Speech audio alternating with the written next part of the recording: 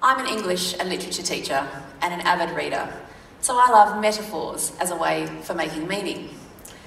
I often find myself comparing education to the worlds of various texts.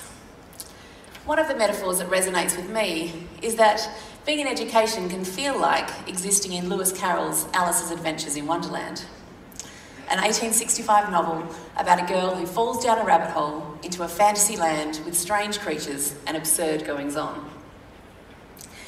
This metaphor is a playful way to examine education reform and to whom we should listen in education. The novel is set simultaneously in Victorian England and in the imaginary world of Wonderland.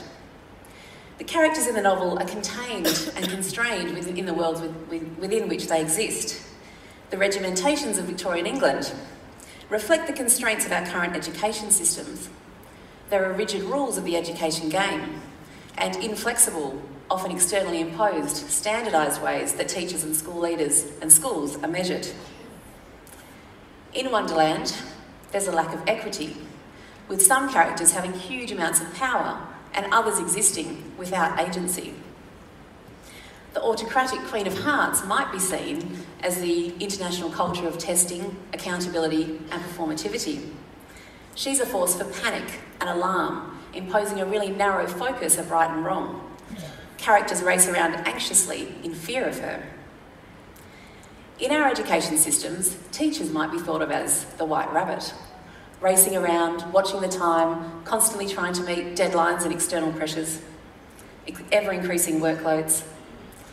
Teachers are mostly absent in the formulation of policy, on advisory boards and on media panels.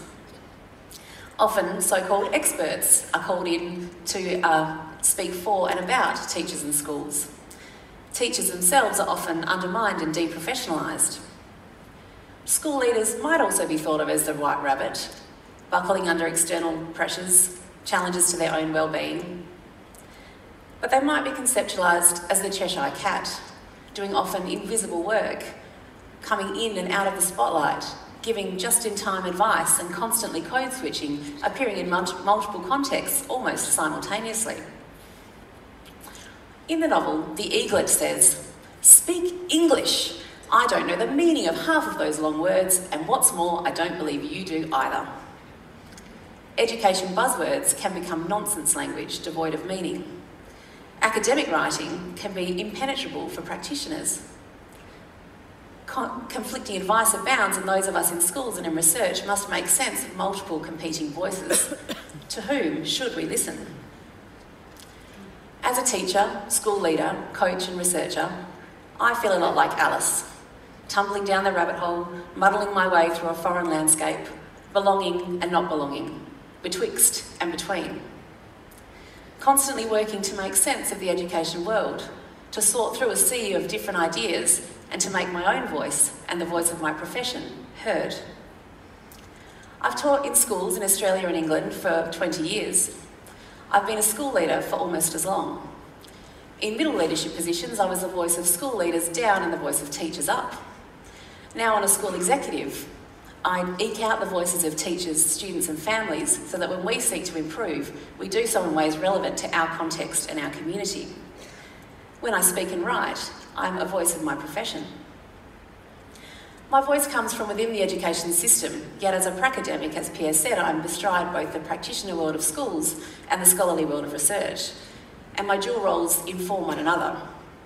The research that I read and interpret is influenced by my daily work in schools, and my daily work in lessons, meetings, operational and strategic work is influenced by the research that I read and undertake.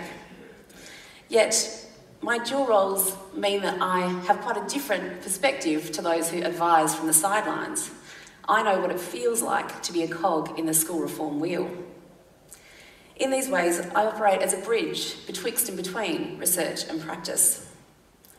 Like Wonderland, which seems confusing to the newcomer Alice, schools and education systems are complex. They're non-linear, ecological, and full of interlocking relationships. In schools, we navigate competing demands with the needs of our students and with the moral purpose of the greater good.